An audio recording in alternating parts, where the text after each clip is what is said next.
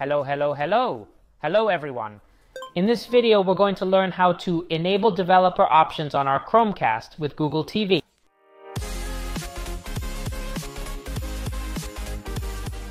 As you know, the Chromecast has Google Play, so we have practically all the Google applications available to install.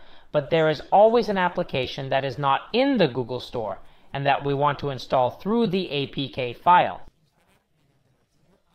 To do this, it is essential that we activate the developer options and allow the installation of unknown sources.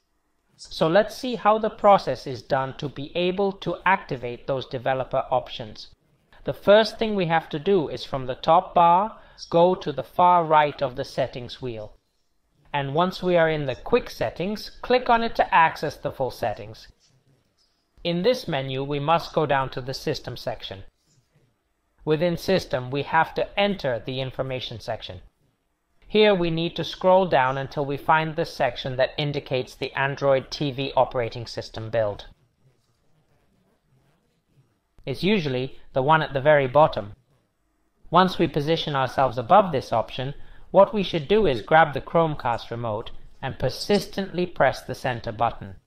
In other words, as if we wanted to enter the section and we couldn't. We press it several times. You'll see now.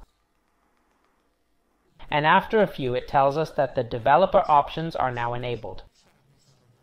It will have been about 5, 6, or 7 times. We pressed it several times, and now, as you will see, it doesn't do anything because we are already developers. Once this is done, we go back, and in the System section, if we go down, we will see that a new section called Developer Options has been activated for us. Although in reality, we don't need to enter this section. It's just so you can see that they've been enabled for us. And simply, once you've done that, you can download external APKs that aren't in the Play Store from either a browser that allows APK applications installations or from an external USB system. Well guys, that's it for the video. As always, I hope I've been able to help you. If that's the case, don't forget to give me a good like. It's very important. Also, subscribe to the channel and hit the bell so you won't miss anything. For me, that's all. As always, it's a pleasure, and see you in the next video.